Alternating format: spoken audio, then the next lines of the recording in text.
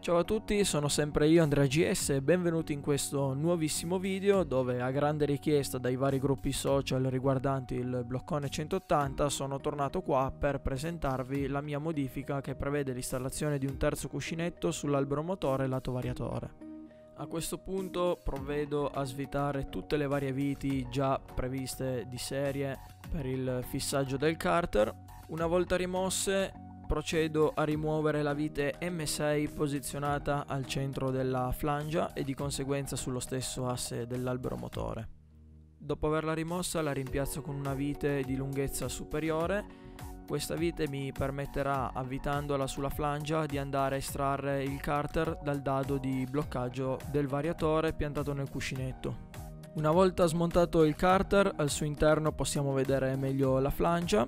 Essa ci permette di annullare, grazie al terzo cuscinetto, tutte le flessioni dell'albero motore, evitandone di conseguenza la sua rottura. I cuscinetti di banco nel tempo saranno meno soggetti a gioco. Inoltre ho anche riscontrato una maggiore risposta nell'erogazione.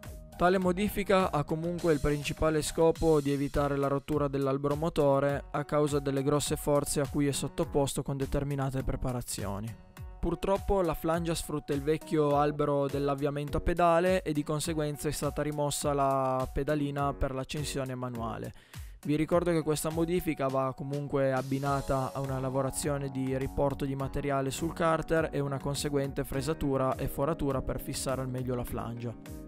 Per completare la modifica è stato sostituito il dado di bloccaggio dell'albero motore con un dado di esagono maggiore ed è stato successivamente tornito l'esagono per poter entrare perfettamente nel cuscinetto e permettere la corretta chiusura del carter. Come ultima modifica è stata tornita la ventola per adattarsi meglio all'ingombro che la flangia è andata a creare all'interno del carter.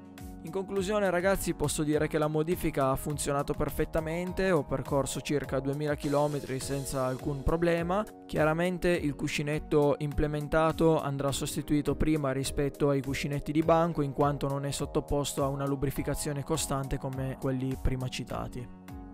La modifica è stata comunque studiata sulla base di un cuscinetto che possa supportare i giri motore e le forze messe in gioco dal nostro blocco. Ragazzi, il video termina qua, io vi ringrazio per la visione di questo contenuto. Se avete qualche domanda non esitate a scriverla qua sotto nei commenti, fatemi anche sapere, mi raccomando, molto importante, cosa ne pensate di questa modifica. Se per caso l'avete trovata interessante, condividetela con i vostri amici per aiutarmi a crescere, iscrivetevi al canale se ancora non lo siete per rimanere sempre aggiornati. Io vi ringrazio per la visione, un grande saluto, ciao a tutti!